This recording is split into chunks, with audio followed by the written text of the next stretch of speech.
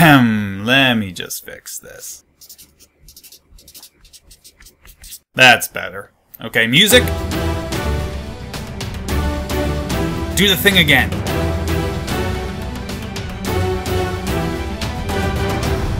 Hey there folks, this is Dave, the canned historian, ready and able to historicize your life even more. If that isn't a word, well it is now. When it comes to the age of exploration beginning in the 15th century, we tend to focus on people who came from here. Well, before Christopher Columbus, Bartholomew Diaz, Vasco da Gama, and Jean-Luc Picard, someone from here did his fair share of exploring.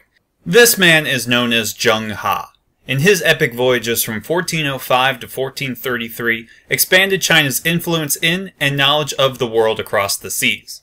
His visits to Indonesia, Malaysia, India, Arabia, and even East Africa left an impression on those civilizations that is sometimes still seen today. Most importantly, unlike those European age of explorers, Zheng He didn't kill anyone with smallpox. What a nice guy!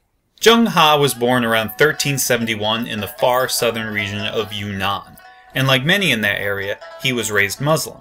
This was not the best time to be growing up in China, even making the present communistic period look like sunshine and unicorns, which are of course equally redistributed. A century before, the Mongols took over China, with Kublai Khan at the helm. I'd tell you more about it, but I actually wrote a history on that already. You should check it out. Or be a jerk. See if I care. As is mostly the case when ethnic groups are subjugated, dominated, discriminated, and marinated, the Chinese rebelled against Mongol rule, with a lowly monk named Zhu Yuanzhang capturing Beijing and making himself emperor of the new Ming dynasty in 1368. To increase his prestige, and make his name easier for us stupid English speakers, he named himself the Hongwu Emperor. Oh, thanks man, I really appreciate that. Of course, the rest of China had to be violently told of the regime change, including Yunnan. In 1381, when Zheng He was just 11, his father died in the fighting between the Ming and the Mongols. The boy was soon captured and subsequently castrated. Castration had been used as a punishment in China for thousands of years, with my own ancestor/incarnate Sima Qian placed unfortunately under the knife for disagreeing with the emperor, which explains why my histories carry that extra punch of testosterone compared to his. You're welcome, ladies. As was also custom, the smart castrated boys, or eunuchs, were brought to serve the imperial family, mostly because their eunuchness would prevent them from overthrowing the emperor and starting a dynasty of their own. Kind of like the Ming just did. Zheng He came into the employ of Prince Zhu Di, one of the Hongwu Emperor's many sons. I mean, seriously, look at this list of his offspring. Maybe they castrated the wrong guy. I'm just saying. Zheng He and Zhu Di soon became best friends, and they did everything together. From flying kites, to playing tag, to starting a bloody civil war after Hongwu died, which included burning his own nephew alive in order to become the next emperor. You know, kid stuff.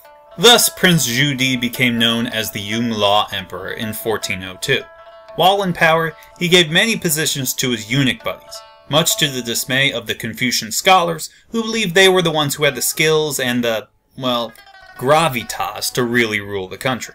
This rivalry would create problems in the future. As for Zheng He, the emperor gave him a special job.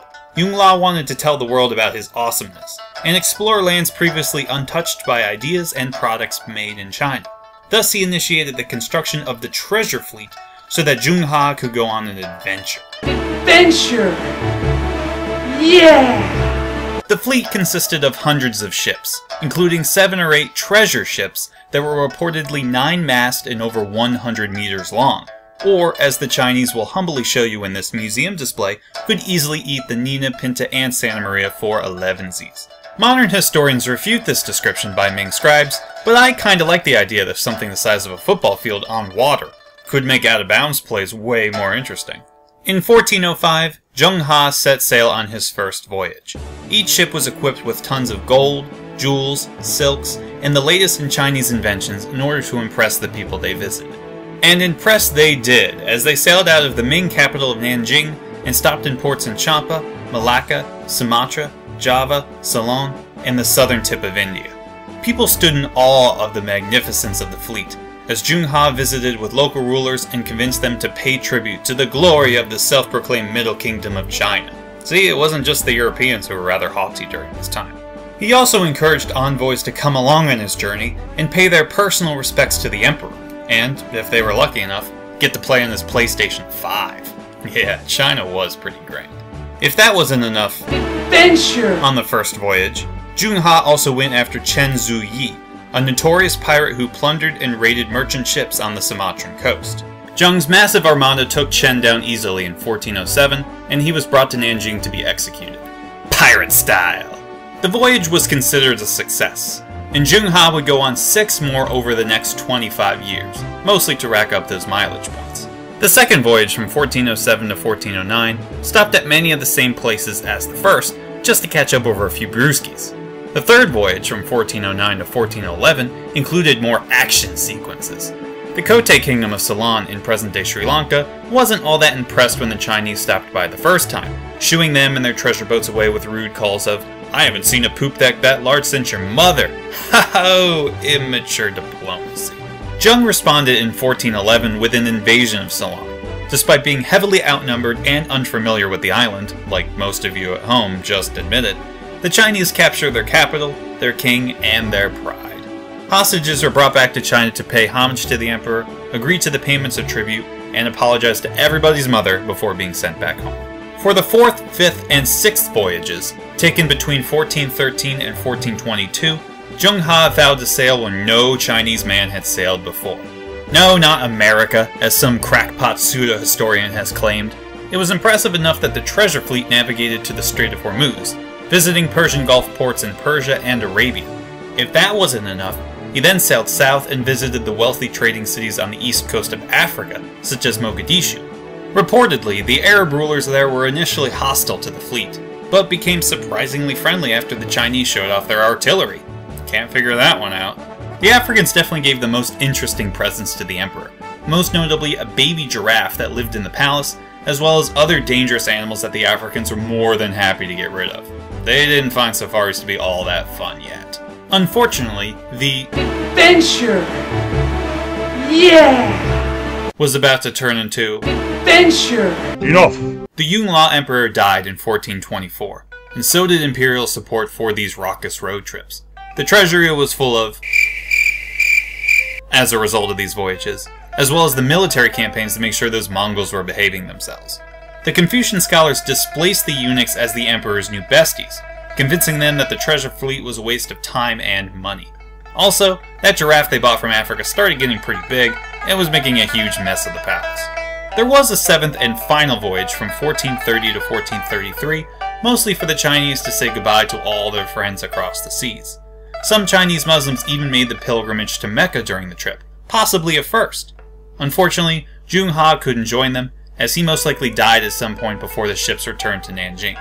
While he does have a tomb in China, it's pretty much empty, as he was fittingly buried at sea, much to the sharks' delight. Chinese exploration ended with Zheng He in 1433. Future Ming emperors and ministers saw no point in parading around their oversized boats and dealing with indigenous people around the world. I mean, what would that ever get them? Oh, right, a bunch of landed wealth.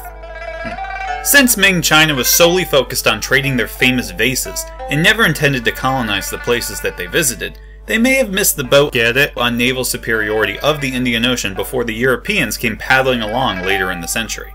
How would history have been different if these gigantic ships were out protecting their interests in Asia against the Portuguese, Dutch, British, and French instead of rotting away in their harbors? Would China have held its own during the European land grab of the 18th and 19th century? Would we be the ones working in sweatshops making lead-lined Happy Meal toys for the Chinese right now? Hey, at least us history majors might have a job then. Regardless of these setbacks, Zheng He's legacy has lived on. It actually took a while for his voyages to be regarded as memorable for the Chinese, which if you had to memorize all these dynasties, maybe you'd have a selective memory too. But he was certainly not forgotten in the lands he visited. Southeast Asian shrines built in his honor continue to stand in present-day Indonesia and Malaysia, and he is still an object of veneration and a role model for stout chins for many ethnic groups today.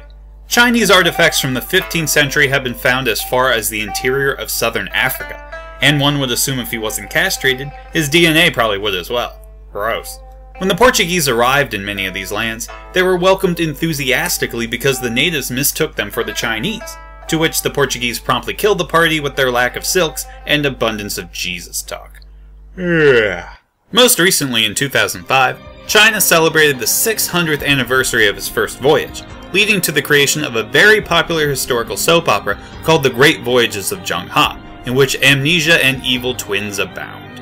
In this Eurocentric world, we should recognize the feats of non-Europeans who accomplished their goals before those pasty people took over everything. Except for foot binding.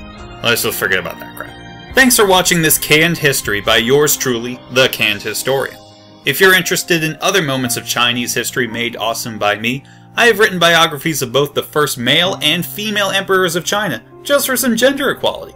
I also have other video histories up on the interwebs, so subscribe to my channel and check them out as well. As always, those who don't study history are doomed. Doomed, I say!